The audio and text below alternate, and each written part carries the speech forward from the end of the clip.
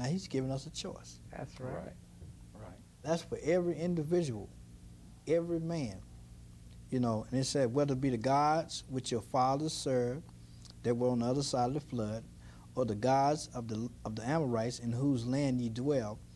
But as for me and my house, we will serve the Lord. That's an individual choice. Amen. You know, and I often say, well, God, I would serve you this way, but I would serve the world that way. And it tells us about being double-minded. And I must say that when I did meet you, Pastor Stewart, you was not a double-minded man, because I was looking for some double-minded schemes. And we so often look for a flaw, you know, in the individual, you know, not to cast blame on him, but actually to say, well, you know, under the table slide me this, and under the table slide me that. And to return and to be restored means to be total honest today. And that's, a lot of times we don't want the truth, because God loves us so much, he let us do things to ourselves to prove his unconditional love for us, because he realized that if he actually said something like, Marcus, don't do that, that'll make you do it even more. That's right. But Brother Marcus, I just want to ask you a question about the ministry, and how did you come into the ministry? Well, Brother Lewis, I came into the ministry back, it was the World Overcomers Faith Center at that time, under Pastor, I forget, Pastor Page, I ain't forgot his name. But, you know, things happened there, you know, I don't want to go in, that's a long story. Amen. But, you know, we all decided, we all wanted to stay together, you know. So we started having Bible studies over at the house of Joshua, and then we all came into agreement that we was going to start our own church.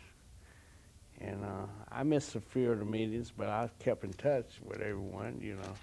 And I've been here, you know, I had my ups and downs, you know, because I'm new at this, but, you know, the Lord has placed it in my heart to stay, you know, for his word is being his word is being taught, you know, and we getting taught meat. I mean, you know, as they say in the word, you know, you have the milk. When you first start, they give you milk. But now we all have reached the point where we're being fed the meat of the word, and which is what really is amazing, how this word right here, this is the word of God.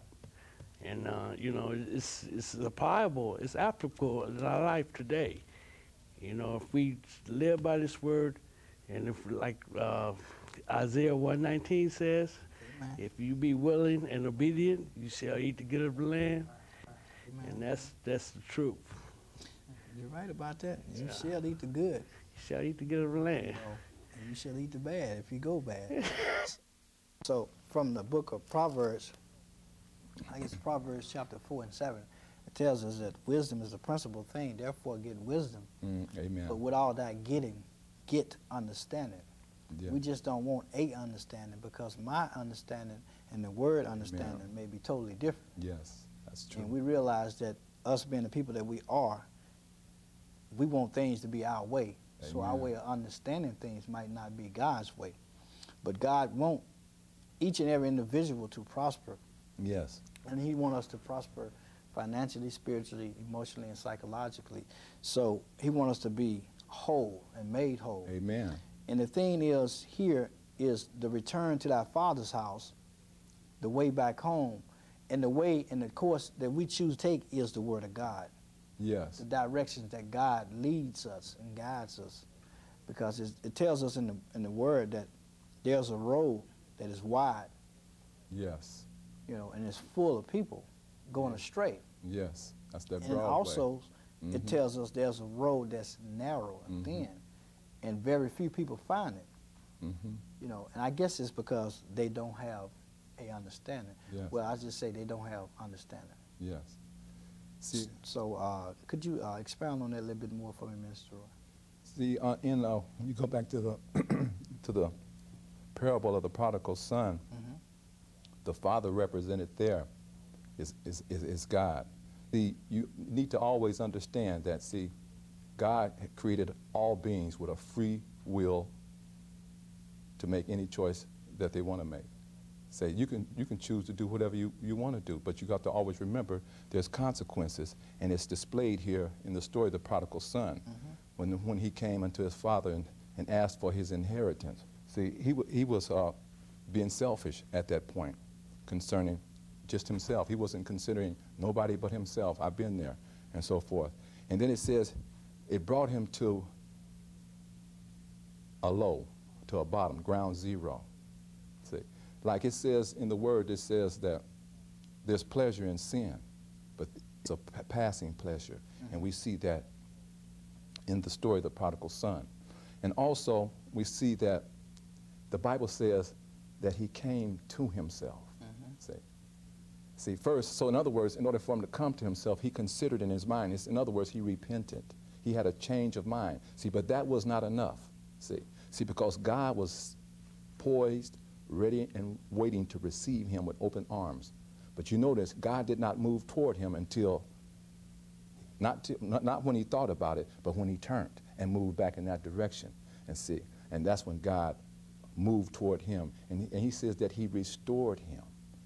See, so me, a man being in that line of being radical, riotous, rebellious, and so forth. See, I knew that I had not just to repent in my mind, but I had to act on what God had set before me. I had to turn from and move to the things of God. That's the only way that I could know just the peace and know the love and the things that God has for me. Amen. That's great. And also, in the story, it tells us about the young man living a life beyond his means. In other words, trying to keep up with the Joneses. Yeah. And so often we get deceived with the things of the world. They look greater than the things that God has to offer. But yo, and behold, there's a price to pay. But then we realize also that God is there to forgive us all our sins and transgressions, and it tells us about it in the book of 1 John 1:9, that God is faithful and just to forgive us our sins and cleanse us of all unrighteousness. So it's not that you fall and you stray away from the path of righteousness that you should feel as though you're not saved or that God don't love you. It's just because you have strayed the path and you hadn't made that change in your lifetime. So what we do is teach man how to live a godly life. Yes. And how to overcome the world and everything that's in it. Because the world we live in, but the world is not of us. Yes.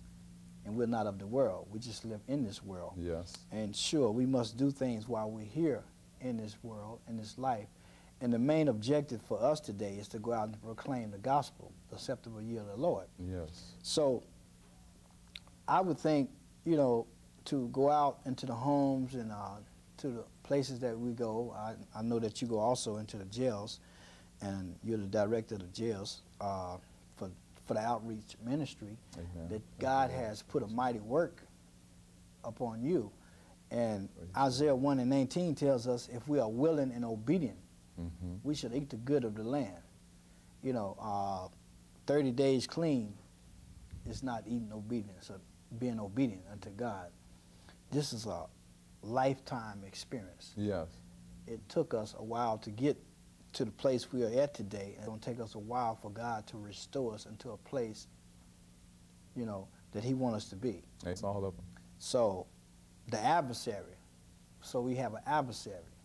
And everyone needs to know that we have an adversary. Yes, we have one. And just to share briefly on the adversary, we're not going to give him no credit because he's a nothing and a nobody.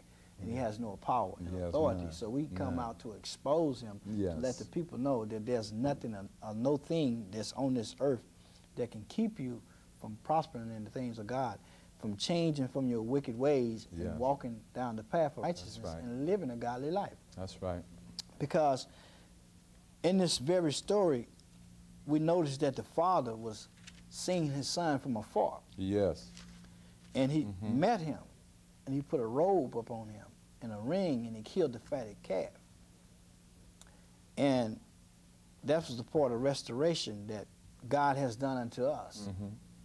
He's restored us back to a position of upstanding, right-standing citizens today. Right. He has exhorted us upon high. And it's not to a point to where we feel like we're better than anyone or anything. It's just that God has put us in a position where men of higher degree will listen to what we have to say. He said he used the simple to make the wise look foolish. Yes. The wise things of the world. So he don't need a rocket scientist. He don't need an Einstein to actually teach the people. All he needs is someone that's faithful. So often we feel like to give up the life we know and really don't understand is to give up everything, which is nothing.